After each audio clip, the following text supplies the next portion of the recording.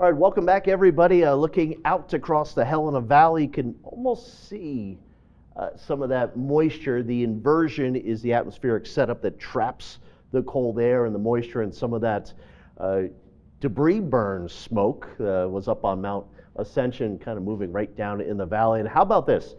30 degrees, 26 out around the East Helena area. And then you go up to Great Falls, and it's 52 degrees. Wind up to about 13 miles per hour. Look at that difference, though. Helena at 30, Great Falls 52, 49 in Butte, America. Missoula, Kalispell, also very close to the freezing point. And there will be freezing rain issues in the valleys of western and central Montana, specifically over there around White Sulphur Springs tomorrow morning. Calm conditions, Kalispell, Missoula, Helena, allowing that cold air to settle right there into the valley locations. Of course, out across the plains, we have a little bit of wind. That's allowing the temperatures to get well above the freezing point. But tomorrow morning, between around 7 and 11 or 12, that's when the winter weather advisory goes until. But freezing rain in the lower elevations.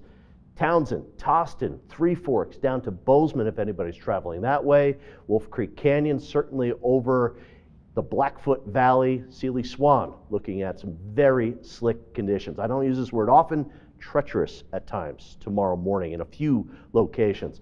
There's the beginning of the next storm that's moving in. It's mainly rain, but when it moves in and that rain falls into the valleys that are trapping that cold air, we'll have some freezing rain, freezing right on contact. Doesn't take a lot of precipitation, a lot of freezing rain to make it an ice skating rink out there on the road. So tomorrow morning, Great Falls, just plain old rainfall. It's not freezing.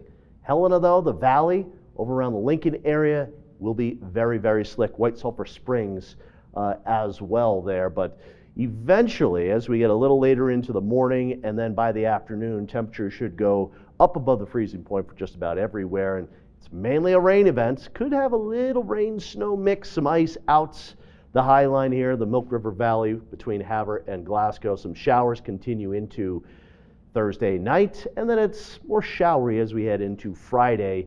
Some mixed rain and snow showers, some sun, and also some wind, and enough wind on Friday to scour out the inversion. So the precipitation won't be great, it won't be tremendous, but again, just a little coating of ice on the roads and the valley locations will make things very slick. Here's the forecast for tonight.